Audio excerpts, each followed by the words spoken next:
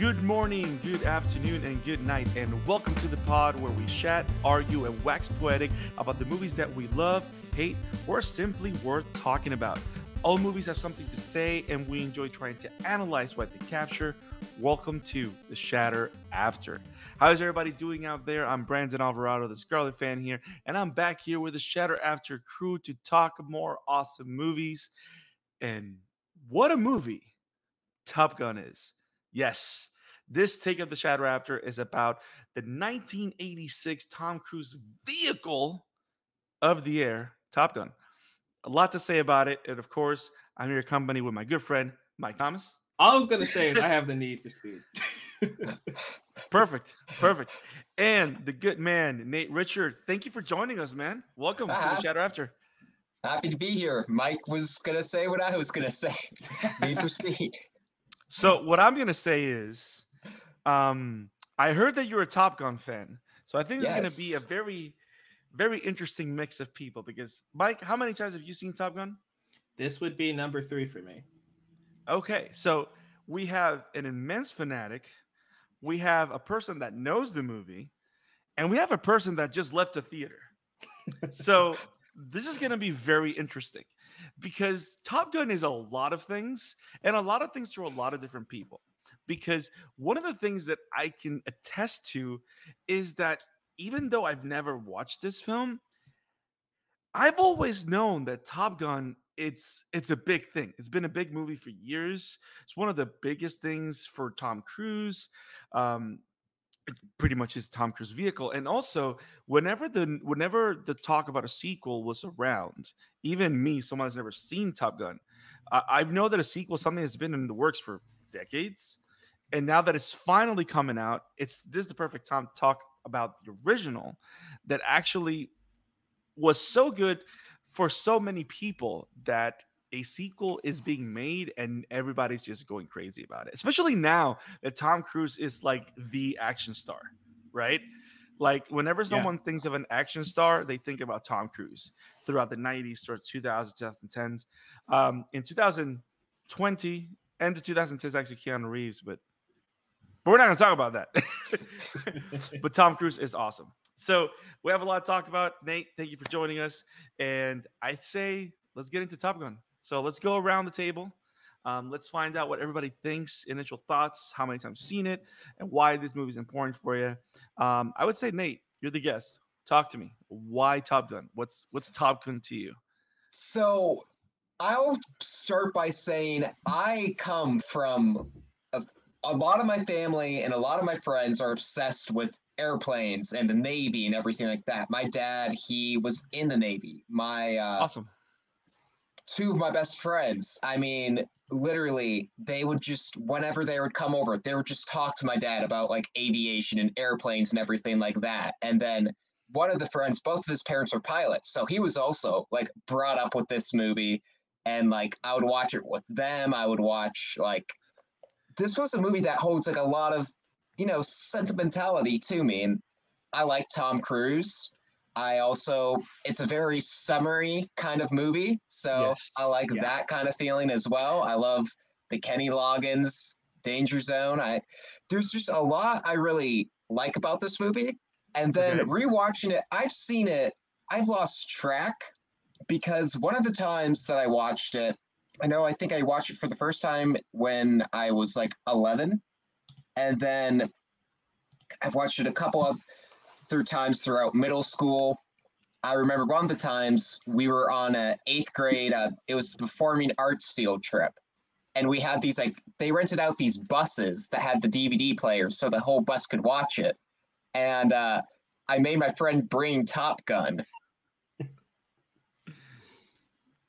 And I guess, even though it's PG, I don't think the parents were that thrilled with that. Because last night watching it, I forgot, it's a very sensual movie that whole time. I don't think the rating system for movies was at the point that it is now, where PG means PG and PG-13 means PG-13. Oh, yeah. Yeah, because there's a line between PG and R, and this definitely goes behind enemy lines, you know what I'm saying? Yeah. There's literally a locker with a topless woman in the background, I'm just like, that slipped past the PG censors. You know why? Because we do it for the troops, gentlemen.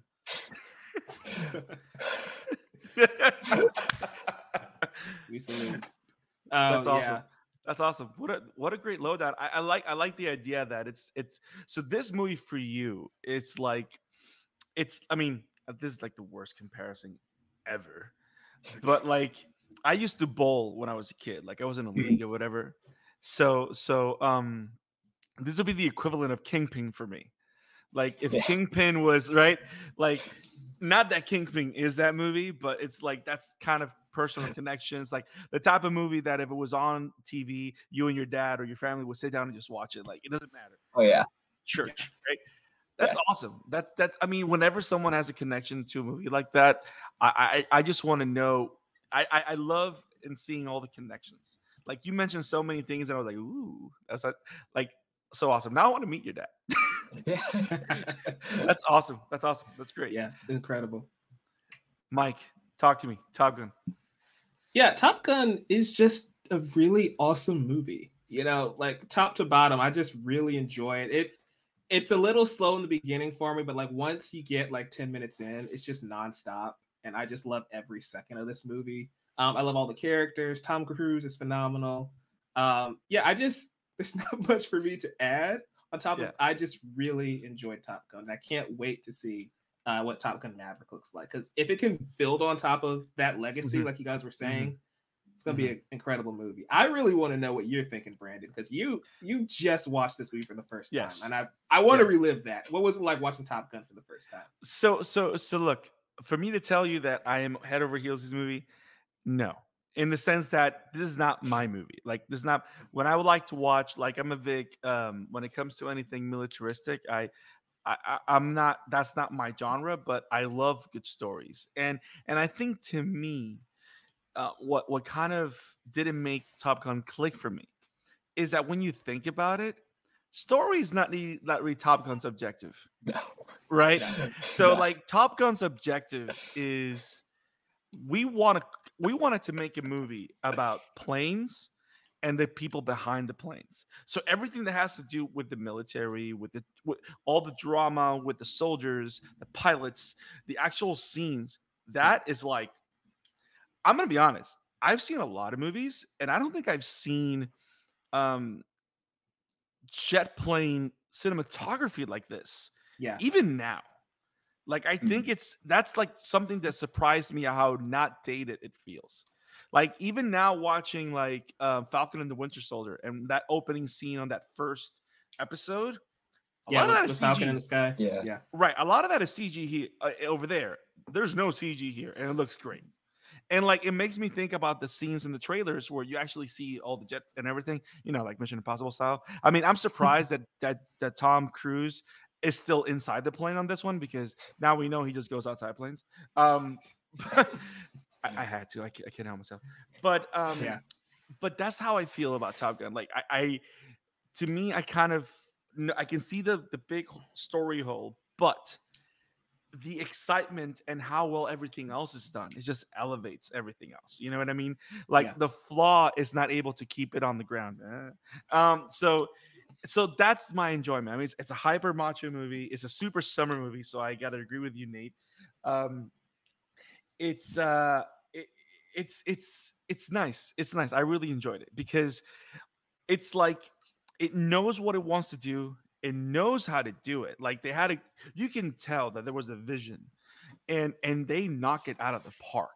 And it's funny because it makes me think, even in some of the acting scenes, it's like, hey guys, we got the movie set up, but I mean, we need a story. So we need to put something in there and make it work and make it connect. You know what I mean? It's a pile of things. Someone has to go down. You know what I'm saying? Like that's the way I feel. And the funny thing is that what makes the blandness of the story not weigh anything down is that they picked the best actors of the era to be in the movie. Like you know, we all know here, at least those that know movies, like Tom Cruise and Val Kilmer, these are the people that were on top of the game at this point, right? You know what I mean? Like these are like, not only that, Tim Robbins is like in and out of the movie, like out of nowhere. I'm like, I saw his face like an extra, and I was like, that's not Tim Robbins. And then I'm looking at the beginning of the cast list at the end of the credits, like, shit, that's Tim Robbins. So like they have all these great cast of actors, and even they're delivering the lines in a very good way. The relationships feel authentic, but that's the one thing. I'm a big story guy. Mike knows me. I'm all about story. I'm all about those connections. But at the same time, I cannot deny that everything else is great. It's phenomenal. Some of the best thing I've seen. I really, really enjoyed all that. And it actually got me excited for Maverick, because now I'm actually hoping, it's been 30 years. Tom Cruise has been around. I can actually tell the difference that he actually can act a lot better now. Yeah. So I'm like, maybe they gave him a better script for Maverick, and I kind of want to watch it now, because if they can keep up this level of action and cinematography and give me a good story, I think Top Maverick might be perfection. You know what I'm saying? Jeff's Yes. You know, Top Gun, like Nate said it earlier, it's just like this perfect summer movie, right? Where it's one of those things where you're just here to have a fun time with it. It's not the deepest story, but again, the characters are fun. The set pieces are phenomenal. Yes. One of my favorite bits of watching it this last time is just reading the credits, right? And you just see character names like Maverick, Ice, Goose, Viper, Jester, Wolfman. It's like this. They just had a blast making this movie. It's like they're trying. They figure they grabbed the list of all the rejects from Streets of Rage, and they just started giving them to different people.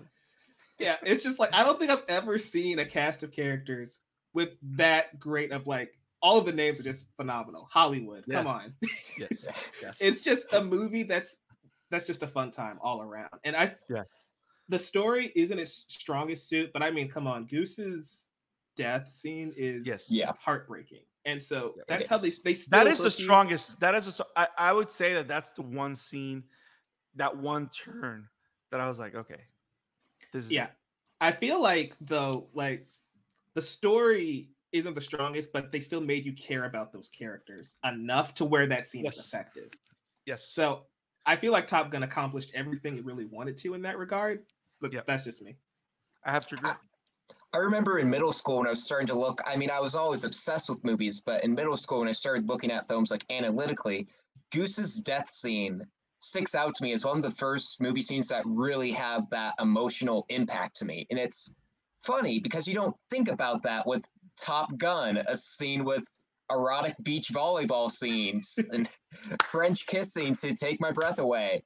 But yet again, there's something so, like you're saying, it's not the story, but it's that friendship between Tom Cruise and Anthony Edwards, the Maverick and Goose, that really makes that film work so well. To me, that's like the true romance. It's a bromance of that movie, not him and it's Kelly Press. Who's the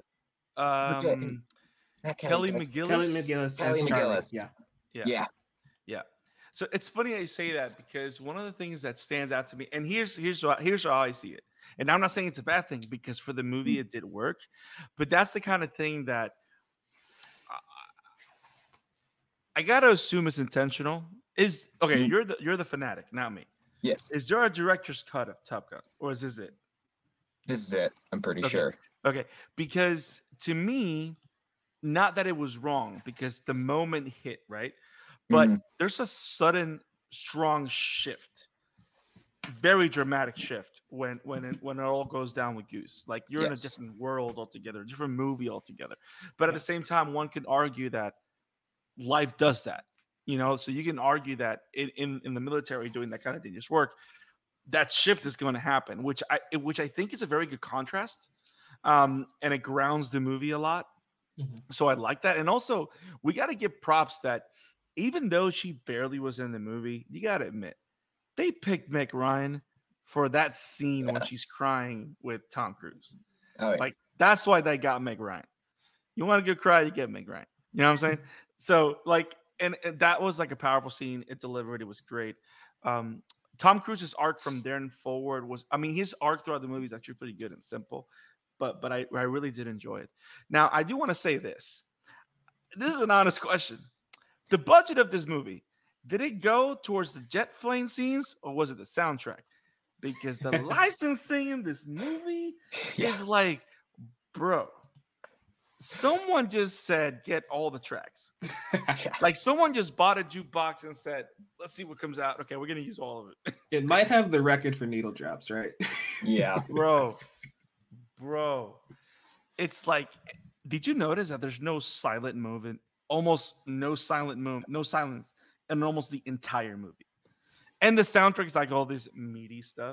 But it's like crazy. I was so surprised. Like every time a new song would play, I would just take a shot. Oh, you'd be so wasted. Yeah. So wasted. I'm just looking at the IMDb right quick, going through the cast list, and I just love that Wilson the volleyball is listed as the volleyball. No. That could just be somebody on IMDb just messing around. Yeah. But that's just very really possibly. But still, now I kind of want to track IMDb to see how many credits this Wilson the volleyball have. Castaway be probably the only other major role.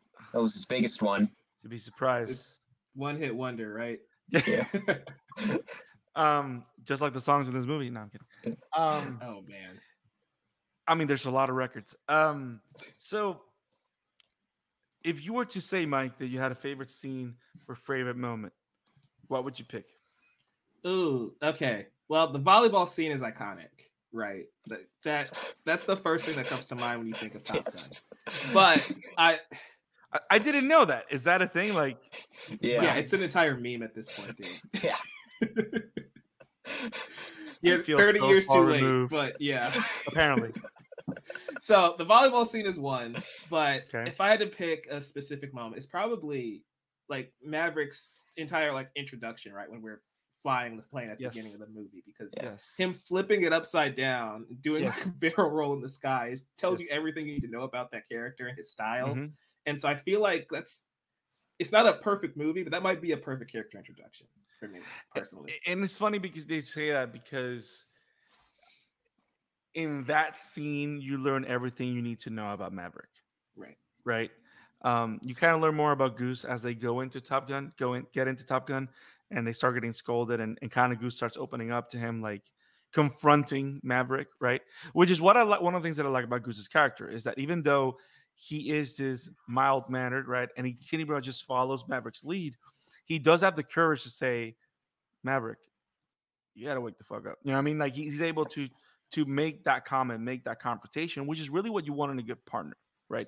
The best partner, the person that you're gonna trust with your life, or that's gonna trust you with his life, is that person that yes, you're gonna have a good time, but when push comes to shove, he's gonna tell you the truth, and it's gonna expect that you react and do something about it so that you can both succeed, right?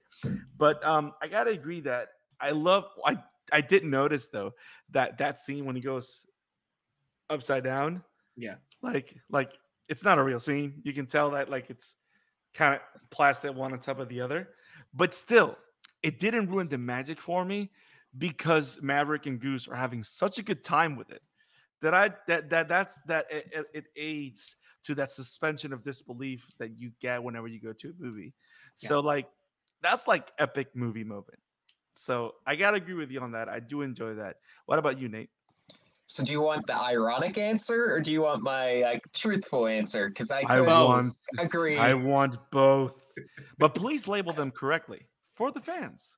I mean, ironically, the meme fanatic in me, I love that beach volleyball scene. Who doesn't? It's great. Yes. It's magical. But and by the way, Maverick's kind of a dick. He left it tied and left. Yes, that is true. And I know the trailers for Maverick show a new beach volleyball scene. So because for the fans, can't have Top Gun without for the fans. But Elon Musk is going like this as soon as I get Twitter. No. Just make every profile's banner just like a still from like the beach volleyball scene. Yes. Perfect. But he would have to do it like a year after dated memes. True. There's a lot of movies that like I would watch even like in high school or like middle school, or even some of them early in college, where it's like they're classic movies. I love them, but there's only like one or two scenes that really like stick with me. Right. With Top Gun, it's not like the most like prestige film out of like my favorite movies. Yeah. Yet there's so many scenes that have always been ingrained in my head, especially the scene with Goose's death, the Great Balls of Fire, Yes. the bar scene where they're singing "You've Got That Loving Feeling," the opening, and the tongue, French kissing, the quote unquote sex scene. Like all of that, Yes. there's something about it, how it's done, that those kinds of scenes, and I don't know if it's the way Tony Scott like filmed it or something, or just that where it feels almost like that Americana kind of summery kind of thing that makes it really, I don't know. It's not like a comfort movie. Like I find comfort in like that, because I mean, this movie is essentially a propaganda, like a recruiting tool for the Navy. Yet it kind of, It could be seen that way. I know some people have said it's like that, but at the same time, I didn't catch it's that. kind of a comfort movie for me in that way, where it's like that Americana, like 4th of July kind of movie, or Memorial Day. It also kind of just reminds you of home, right? Because you have that Yeah. such a special connection to this movie. Right. Oh yeah, it does. It's Yeah. funny that you mentioned the idea of Americana, which, in my understanding, which I may be wrong, it's all about this hyper realistic idea of life, right? Especially American Dream and all that stuff, and that is something that it's always lingering beneath the surface of this film, is that it's actually very surreal. Yeah. Like none of the characters, it's like, I'm not going to be a heretic because I appreciate the movie enough, and I'm not going to say that Goose's death was meant to feel over the top, because it's not. Yeah. It's one of the rawest scenes in the entire movie. Like if the characters have been over the top from start to finish, especially in their interactions with each other, because that is like the most grounded sequence. It's not just the scene where he dies. And ever since that plane falls and you see him like holding his body in the water, that it's like the most grounded scene. Yes. Like when the lifeguard has to tell him, you have to let him go. And the idea that he doesn't let him go till the end of the movie. Yeah. Like that whole thing just carries, right? It's powerful. But beyond that thread, right? Everything's kind of surreal. Like all the characters exist beyond themselves. Like these are not people that you're actually gonna meet, right? Like they don't really exist, but they abide in this world, because you got to think about it. Fighter pilots are not normal people. Like not anybody, like a lot of people can fly a plane. Not everybody can fly a jet plane. Yeah. You know, and it's like, and I like how this is like a hyper divisive community. Like, oh no, you guys are the 1% of the 1% that get to this cool to do this, right? So it's perfect for you to understand that these people are supposed to be larger than life, because they are larger than life. Yeah. But a lot of times it made me think of what you said about the Americana aspect, that all these characters do feel like they're coming off the screen, which I think it's very interesting.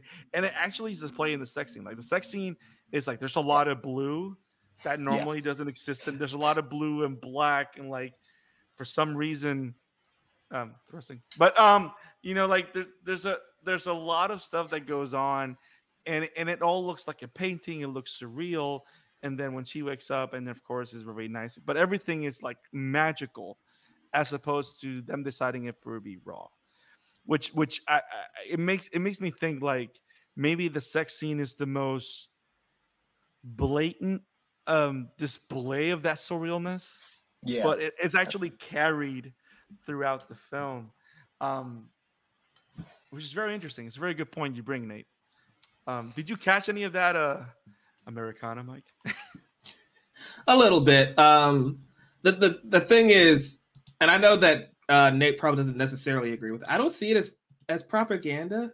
I don't like, either. I don't either. I know some believe it as that. I don't. Yeah. I could see how somebody though could watch that movie and be like, I want to join the Navy now. Like if that was in the 80s when social media wasn't like around, if somebody like you just got like a college dropout sitting in the theater he got kicked out for partying too hard at his frat. Like he sits down, he watches Top Gun, he's like, I want to join the Navy now. And he gets all of his buddies to watch it, and then they all join it. And it's like because he wants to play volleyball. Yeah. He wants to get to the danger zone. No, but the reason that I say I don't necessarily feel that way is because at points it kind of glamorizes that entire idea of being a pilot, but oftentimes, like as soon as Goose's death hits, you realize how real this job is. Yes. And so, like the first half of the movie, I can see it that way. But anybody who's finished the movie, I'm gonna be something like, I don't know if I want to be in this situation. Yeah. And it's funny that you say that because you really don't feel the stakes of anything, right? Until Goose's death. Yeah. And you know what I mean? You were saying before, I feel like that's very intentional, right? Where it was pie in the sky. It's all about that shift. Right. It goes to that tonal shift, and it feels very awkward and hard. But like you were saying before, that's probably the point because the death was sudden. And so you're feeling that whiplash that Maverick's feeling. And so I feel like that's what makes this movie great because story-wise, it may not be the strongest like overall, but it still knows how to use its characters and use the plot points that it wants to hit effectively. And so I feel like especially where we end with Maverick's character at the end of this movie, right? Where he does have to overcome that grief, that fear, and get back out there. It's all built on everything everyone around him is telling him, trying to build him back up, help him move on. And so I feel like that all, especially for me, I think that all just kind of works. That's when the movie clicks. Yeah. The idea of Top Gun, sometimes it's like, why does this movie work? This movie shouldn't be nearly as fun as it is. But for me, I know not necessarily for you, Brent, but for me, it all just kind of clicks into place once you get to like the middle of the second act, and it's like, boom, that's what makes this iconic. That's what makes this a classic. And you know what's funny though? It makes me think also that you notice that there's no silence because the movie's being carried from one song to another, right? Yeah. And I also kind of think that it's intentional. They're brainwashing us now. But as I'm listening to you guys talk about it and share your thoughts, I'm kind of like enjoying the movie more and more because you guys are bringing a lot of valid points. And I keep going back to that shift, like we've all said multiple times. The shift is real, is drastic. And now as I analyze the character of Maverick is what a powerful way to give his character a turn. Because what's the whole thing about Maverick from the beginning? Not only is he kind of cocky, not only is he confident, but he's confident in his skills. Why? Because he knows what he's in control of. And he's a character that's always in control. So what happens is you put him in a situation where he has no control and he loses control. And then everything goes sideways and he loses his friend. I mean, and you see his breaking confidence, but it feels powerful. It feels good, in the sense not that Goose that, but like it feels like it clicks with what it's exactly what his arc needed, to making him to someone that we would follow. And I like that it's a very sincere also narrative for his character because for example, you got to think the way this movie starts, you think that it's going to play like a Harry Potter film, right? Like he's going to win the Goblet of Fire. He's going to, right? And even though he didn't win Top Gun, he wins respect of number one, which at the end of the day is better or higher than, than winning that his name on the plaque. which I don't know, man. I'm liking the movie more. Damn it, guys. No. Yes, it's working. You know, Mission accomplished. The propaganda set in. Oh, I do want to talk about the propaganda thing. And I think it's very interesting that you bring that up. Because you got to think about also, like, that angle is always kind of pushed by a specific crowd. yes, Right. And which to me, as soon as I see it that way, it completely loses all kinds of validity in my Yeah. face. Because Oh, when yeah. you think about it, I mean, first of all, even if you join the Navy, nothing guarantees you're going to be a fighter pilot. That's one. Two, if you don't have the height, if you wear glasses, you can't fly. Let's start with that. like there's a lot of different. First of all, Tom Cruise is too short, but we're not gonna talk about that. But like, there's so many. I mean, I think I don't know. Maybe. I mean, he can ride that bike. But you know I'm right. So, but here's the thing, though. Like, there's so many different things that come into play that are beyond anybody's control. Like, you can't just go to the Navy and decide I'm going to be a fighter pilot. Yeah. It doesn't work that way. Yeah. So, who are you really selling it to? It doesn't make any sense, because in reality, the only people that this would make sense to is people that actually know that Top Gun actually exists. Does Top Gun actually exist, Nate? I am not aware that. I think it might. Damn it, Nate. That's why we brought you here. You're supposed to know these things. Oh, yeah, it is real. It is real. Bet. Awesome. It is real. Good save. Good save. Brain moves like to kick you out of here. Power of the Google. I will click you. No. I actually have pulled up where I found the propaganda angle from, and it's the producer of the movie said it. John Davis. He said that it was basically used as a recruiting video for the Navy. That is okay. So what he's saying is that it has been used. So they've used footage of the movie to recruit people. Let me. Right? This is what I'll use Wikipedia. I know they're not the most reliable, but we trust in the wiki. I give them $2 every 5 years. It's got to be for something. You're the one guy who pays for Wikipedia. I mean, someone's got to be the guy. I mean, they guilt you. I don't blame you. Like, I feel bad if I see that. Right? It says film producer John Davis said that Top Gun was a recruiting video for the Navy, that people saw the movie and said, wow, I want to be a pilot. The Navy had recruitment booths in some theaters to attract enthusiastic patrons. After the film's release, the U.S. Navy stated that the number of young men who joined wanting to be naval aviators went up by 500%. So everything we said for the last 20 minutes or so has just been wrong. Nice. Well, here's the thing, though. Did it happen? We don't know. Yeah. Who knows? He could have just been wanting to make himself feel good. I don't know. True. Yo, what was that movie? Because I think if anything was a promotion for pilots, what was that movie that had that line with that guy? I want to be a pilot. What was that movie? Like, it became a meme for the longest time. I want to be a pilot. Like, everybody was making fun of it. But I tried to find it. Google betrayed me. But it's funny that John Davis says that, because you got to think about it. You can't really. I mean, all propaganda is it's false dreams, right? But I don't know. Damn it, John. We're making good points here. Now, can we talk about the jet planes? Because here is the thing that got me so interested and so kind of like wowed. Number one, you can't CGI anything. It's 1985, 84, right? So everything was filmed and everything looks great. And here's the biggest thing that surprised me. Tony didn't reuse any shots. At least that I could notice. I've only seen it once.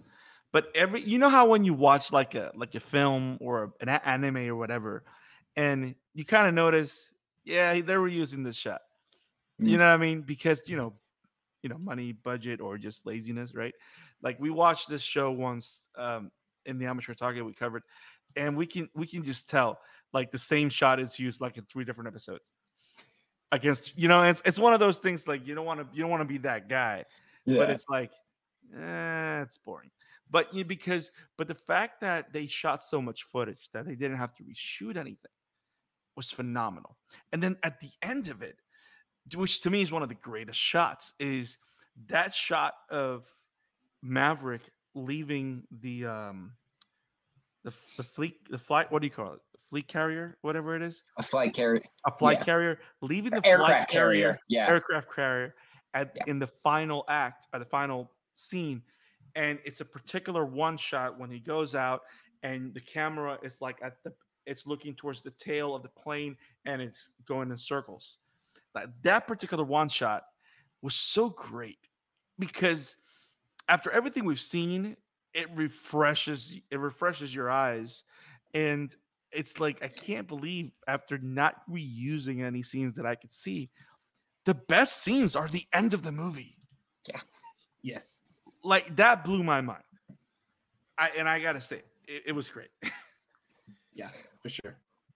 One of the things that has actually been in my head throughout this podcast is I can kind of compare this movie. I am also a huge Rocky fan. So yes, this movie actually kind of reminds me not of the first Rocky, which was a little more grounded, or even really the second one, but like the third movie or the fourth movie. This is Rocky 4. Yeah, it's Rocky 4, 100%. Essentially. They're stars. We can say they're Russian. That's fine. Yeah. They have that rah-rah, like America kind of feeling, but then it's super, like Rocky 4, it has a ton of montages. I always joke that, a lot of people always joke, that's like half the movie, or over half the movie of Rocky 4 is montages. But yeah, it's Rocky. We love it still, and yet... Wait, are we calling Goose Apollo? Is that what we're doing? Yes, basically, it's kind of a similar thing where it's this very goofy 80s flavored movie, yet it has that moment, Rocky 4 has that moment where Apollo is killed in the ring, and it's heartbreaking. It brings the whole movie down. It makes it feel real at that point. Yeah. Whereas I think Rocky 4 kind of sets it up backwards, kind of goofy towards the ending with his, final speech ending the Cold War. But yes. Yeah. But whereas that there's still that kind of comparison. You could even bring that in with the sequels. Like Creed, when that came out, a lot of the Rocky sequels, they're very, very cheesy. I think Rocky Balboa kind of grounded it a little bit more, but Creed, that was the best one. And I mean, the first movie, I always say it's my all-time favorite movie, but I would also accept someone saying that Creed is, the better of the two movies. Yeah. Compared to like the original. Just as I could see with this new one, Top Gun Maverick, I could see this movie being like significantly better than this movie by having that grounded sort of nature about, the repercussions of Goose's death, just like Apollo's death had repercussions in both of the Creed movies. Yeah, because Miles Teller is meant to be Goose's son, right? Yes, and I remember. Is that the whole thing? Yeah, and I remember it was between him and Glenn Powell, who's also ended up in the movie anyway. Because this was because of reasons. Yeah, they were cast in like 2018 summer. Like I remember that, and like that was the summer that movie that Glenn Powell was in, like Set It Up, had just come out, and then it was like announced that he was in the running for Top Gun. Like everyone was like rooting for him because it's like, oh, he's so like charismatic and everything like that. Yeah. And then Miles Teller got the role, and everyone's like, oh, the cocky guy. And then like a couple days later, and then Glenn Powell like put out like a snarky tweet. He's like, I'm tearing down all my Tom Cruise posters, winky face. And then like a couple days later, it was like, oh yeah, they wrote a new role for Glenn Powell so he could be in the movie.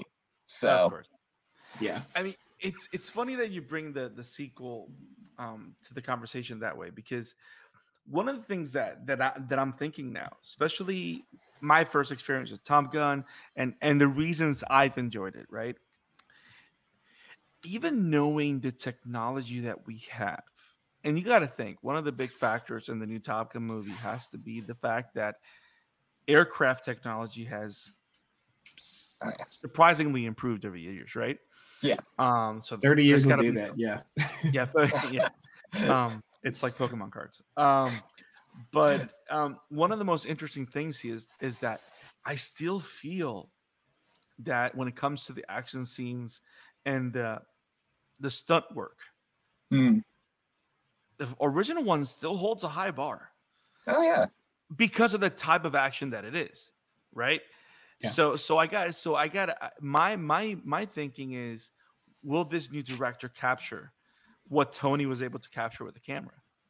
The kind of intensity. Because here's the thing, though, you can say that the picture's going to look clearer. Yes, new cameras will do that. But will he get the angles? Will he get the action, the shift between cockpit and all that? You know what I mean? I just find it so interesting. That's what I'm going to be looking for when I watch the sequel. And then, of course, all the drama. So. Yeah, especially just going through everything with how they crafted like those action scenes in the original using scale models and everything like that because they couldn't do CGI, and it's like it's crazy to me how great that movie still looks, and then some CGI ages very poorly. So finding the right mix, like I hope they probably just blend the two, like enhance it with CGI, so it doesn't age like milk in 2 years. Yeah. Yes. It's funny you say that because I think that hopefully, one of the saving graces to the film being made is the fact that Tom Cruise is still attached. Because anybody can say whatever they want about Tom Cruise. We all know that Mummy movie sucked. We all know that. It don't matter. But 90% of his filmography is actually, he has made a name in himself because there is a product out there. And that product is Tom Cruise. Yes. And throughout the decades, we still want to buy it. Yeah. There's a reason for that. And one of the biggest reasons is because he believes in authenticity. He believes in providing a thrilling experience to audiences that feels authentic and real. And in a movie like this, in a world where CGI reigns, I think we all can agree that Tom Cruise is pushing for things to be as practical as possible because he does things as practical as possible. So I'm kind of like wondering how this is going to look because those trailers for Maverick look phenomenal. So I can't wait. Yeah. I'm excited. I am going to say something a little sacrilegious here, but it was something I brought up with a friend the other day. You know, Tom Cruise, again, say what you will about him, say what you will about some of his movies, like, you know, The Mummy or that second Jack Reacher movie. He's essentially the actor version of Christopher Nolan in his way of advocating for the theatrical experience on a practical level. Yes. Really, like, having that kind of control. Like, if you saw some of the news in the news recently, like, he's at odds with Paramount over the like theatrical window over, I think, either the new Top Gun or I think the next Mission Impossible. Yeah, they moved them all for like, because I think they're filming 7 and 8 back to back, right? Because it's going to be his last ride. Yeah. Because at the same time, it's the reason why I think it took to this point for Top Gun to finally be made is because now Tom Cruise has that kind of power. I mean, look at the last several Mission Impossible movies. Like, really, in a way, Ghost Protocol reignited his career in a way that no one really saw coming. Right. And after that, he's done movies like Edge of Tomorrow. And even The Mummy, I guess it would kind of be his fault, but that was also Universal trying to get ahead of themselves. A lot of his other movies, he has all of that control over these movies, and he wants to make it as authentic as possible. Like that movie he did another movie where he was a pilot. I think like one of his last movies he did was American Made. Like, no one, if that wasn't Tom Cruise, I think that movie would have just fallen under by the wayside. Yeah, I don't think as many people remember that as some of Tom Cruise's other recent films, but still, that movie's way better than I ever expected it to be, and I think it's because Tom Cruise's like commitment at working with these particular directors, like Doug Liman or like a Christopher McQuarrie, or now he's really teaming up with Joseph Kosinski, the director behind this one. To have those directors that can really work with him to create that feel that is actually improving on like technical aspects of like a blockbuster. Right. I know that was some rambling, but I hope that made sense. No, and it makes sense because go, Mike. No, I was just gonna say it was gonna be slightly off topic, but I just love how Tom Cruise is able to evolve as well, right? Yeah. He's not still making movies that feel like 80s movies. He's able to change his acting adapted style. He's so adapted. Yeah. Right. It's like even you look at the Mission Impossible series, right? You look at Ghost Protocol, fantastic movie. Yeah. But Ghost Protocol feels nothing like Fallout. No, or nothing. Revelation. Go to the original Mission Impossible. Yeah. Right. And so it's like, even in that same series, it's evolving and changing the further along it goes, and it becomes more reflective of the time period it's in. You look at Top Gun in the 80s, and then you look at Top Gun Maverick, which does not feel like it's in the same franchise at all, looking from the trailers. But I think that's, again, just representative of Tom Cruise being able to adapt with the era he's in, and that's why he stays relevant. That's why he's one of the last big movie stars from that era, because he's able to keep adapting. It's funny you say that, because you got to think about the only through line in Top Gun Maverick to this one is the fact that the same jacket's there. It's Tom Cruise and the jacket. Yes. Because the bike's not the same. Everything else is different. The planes are not the same. But you can see Maverick. You can see him, and like I said, I love how as you guys were talking about Tom Cruise evolving and into the eras. The idea that Tom Cruise is one of those actors that you can say this Tom Cruise we saw in the 70s is now the same Tom Cruise in the 80s, is not the same Tom Cruise in the 90s, et cetera, et cetera, et cetera, speaks to the amazing career that he's had, and also the devotion to his craft, and also finding what are the right roles for him. Right. Because there's a lot of actors. We're not going to count Nick Cage because the guy can do anything. He's got massive talent. Come on. It's an unbearable way to talent. Yes. Hey. But I can't wait to see more of it. I mean, it's funny the fact that a franchise like Mission Impossible that everybody thought was just gonna crash and burn after John Woo tried it. But it's become this colossal franchise that keeps bringing talent and taking us in these adventures. And now I just can't wait to get on a plane with Tom Cruise now. So I'm excited for Top Gun Maverick. I'm glad that we took the time to talk about this one. And that's all I got. You guys got any Nate, any closing thoughts? Anything that you would say to anyone that's never taught Maverick? Sell us the movie, damn it. If you like Tom Cruise, if you're excited or have ever been interested in the evolution of a movie star who's still working today, I think you take a look at Top Gun. You can even take a look back a couple years earlier, like A Risky Business. Watch those and lead it up to a Top Gun Maverick, and you can actually see the evolution of like the movie star. Because as you were saying, Mike, none of Tom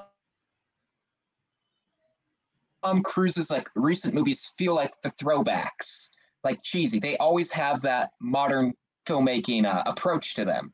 I think that's maybe of what may have harmed The Mummy. That could have used that kind of campy feeling. But at the same time, Tom Cruise is always about improving, and his movies are always about improving and innovating. He's trying to make a movie where he goes to literal space. I mean, I don't know if that's ever going to happen. It is. But it's still just, this movie is like the perfect launch pad to see the birth of a movie star. I'm going to say this before, Mike, you give your thoughts. In regards to The Mummy, I haven't seen it, but I know this much. I know that Tom Cruise gave it all. You know why? Yes. Because he ran a lot in that movie too. Yes. If Tom Cruise runs, he gave it his all. I have a scream from that movie as my ringtone. Oh my god. That's a horrible incredible. life you live, Nate. That is incredible. Mike, closing thoughts on Top Gun. I can't top that, man. I really can't. We should just cut it right there. That's incredible. I just edit the scream in now. But no, on Top Gun, everything Nate said is true, right? I feel like this is peak 80s Tom Cruise, right? And then seeing that evolution from there is incredible. I think the entire cast is great. Like Val Kilmer, he just owns every scene he's in. He's not in the movie that often, but I mean, come on. No. Iceman came to play in this movie. And so I didn't go for the direct Batman and Robin reference, but I alluded to it. And I just ruined all subtlety right then and there. Fair enough. Fair enough. The Iceman cometh. Yeah, no, but it's just a fantastic film. I just love it. Love the craft of it all. You know, like, again, getting those action scenes, getting that summer feeling, right, injected into it. And even if we can't quite nail how or why it works, the fact of the matter is it does work. And I feel like that's exactly why Top Gun Maverick got delayed for like the billionth time, to get it out of the fall and winter to make sure it had a summer release, because there's just something special. Top Gun in summer is just a special feeling. And so it's just a great movie that I'm probably going to put it in my summer rotation a little more often, because I just had a blast watching it this last time. Yeah. Awesome. As someone that watched Top Gun for the first time, I got to say, some things didn't work, but the idea, the essence of what Top Gun is pure 80s in great cinema. So did it take your breath away? You bastard. What I am gonna say is this: is that after watching this movie, I will never lose that loving feeling. Hey. So I know, guys, watch Top Gun. It's a great watch. It's a great time, and the sequel's coming out very soon. And I got to tell you, there's no way you're going to enjoy Maverick as much as you would if you watch the original Top Gun. Yes, it's a classic. I got to say it. It's a classic. Nate, awesome you being with us. Thank you for joining us, man. So happy to be here. Awesome. So we got to do this again. So we will see you next time we get you back here at the Shadow After. If people wanted to find you in the webs, where can people find you, man? You can find me on Twitter at Nate Knows Movies. You could also find my words at Collider. I'm also a resource editor there, so I work a lot with Mike there. And you could also find me at the Film Yap. I occasionally will review movies for them, or on my own personal blog, Movie Hound. So different places. Mike Thomas, where can people find the Cinephile? You can find me at youtube.com/noviceCinephile, where there's a chance you're probably listening to this there. So just click the subscribe button down there at the bottom of the tab. You can also find me at Novice Cinephile on Twitter and Collider.com, like Nate just mentioned. It's just fun talking movies with you guys everywhere. So you can also find me on TikTok, even though I have no idea what I'm posting there at the moment, because all my TikToks are just spur of the moment things. So give me a follow there too. You can find me at the Scarlet Fan 52 on Twitter, at the Scarlet Fan 52 on Instagram, and at the Scarlet Fan 52 on TikTok, even though I have no idea what I'm doing there.